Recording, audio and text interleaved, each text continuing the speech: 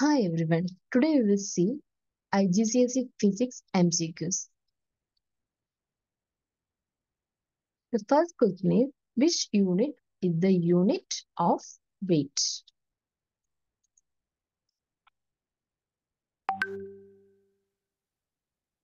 So weight can be written as mass into gravitational force.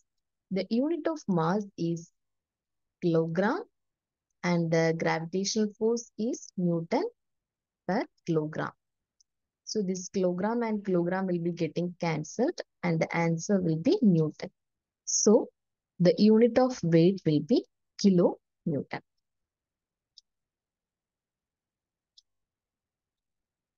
Next, we'll go to second question.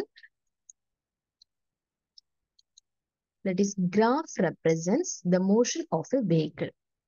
What is the distance traveled by the vehicle in 400 seconds?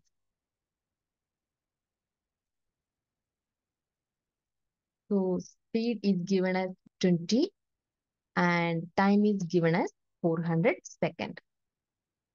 So here, the area under this line represents the distance traveled. So it is a triangle and the area of the this triangle will be equal to half BH.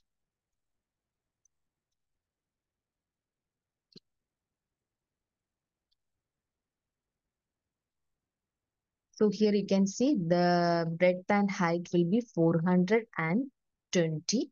So you can write it as half into 400 into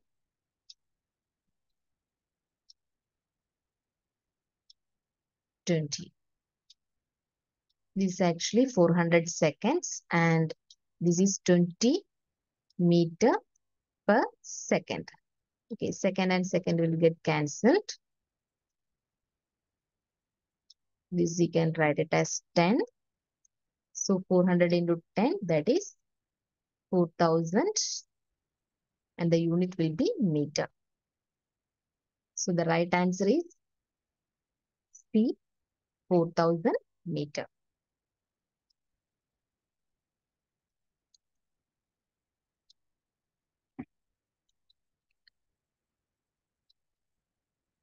The third question is, the diagram shows a distance time graph for an object moving in a straight line.